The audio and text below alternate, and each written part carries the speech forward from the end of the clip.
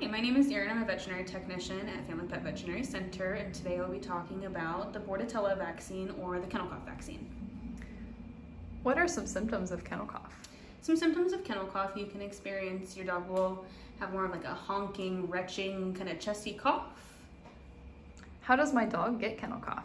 They can get it, it's an airborne infection, so they can get it from, say, share a fence line with a neighbor that has a dog, or they go to grooming or boarding or daycare, things along those lines. Since it is such an infectious disease, they can catch it when they're in close proximity with other dogs if they're unvaccinated.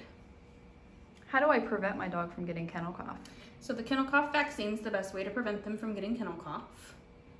If my dog were to contract kennel cough, how would I treat it?